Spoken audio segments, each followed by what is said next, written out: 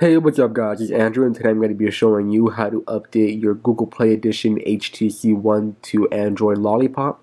Now this works on both the M7 and M8. Just be sure that your device is completely stock, meaning that it's not rooted and that it has the stock recovery installed instead of TWRP or CWM or something like that. So once you have your device ready and all your data backed up in case anything goes wrong, just go ahead and download the OTA that is linked in the full description below. And after you have that OTA downloaded, you can rename it to something simple. I renamed mine to update.zip just so I know where it's at. And after you do that, go ahead and boot into recovery mode. So the easiest way to do that is to power off your device and then boot it by pressing the power and volume down button until you see your bootloader menu.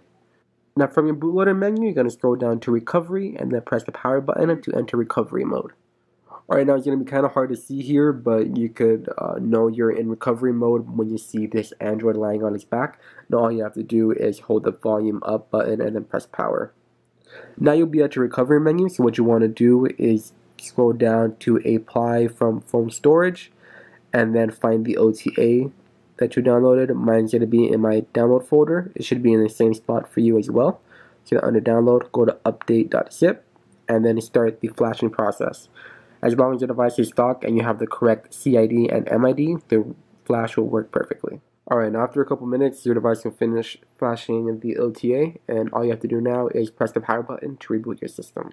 Alright, now after your device finishes restarting, you can see here that you already have Android L ready on your device. You can see that you have the new notification shade along with the new quick settings, and if you go into your settings app, you could see that you still have motion lock and HTC weather as options as well.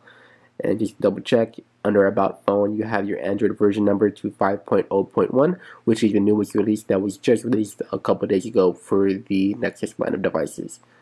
Alright guys, be sure to check out the full guide linked in the description below and check out our other guides as well if you're interested in rooting your device. And like always, be sure to like, comment, and subscribe. Have a good one guys.